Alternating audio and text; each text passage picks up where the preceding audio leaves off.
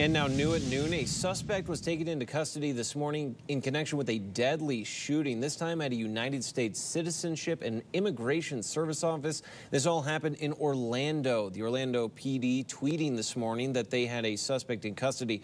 Now that shooting was reported about 10:15 a.m. at the federal agency's Orlando field office video.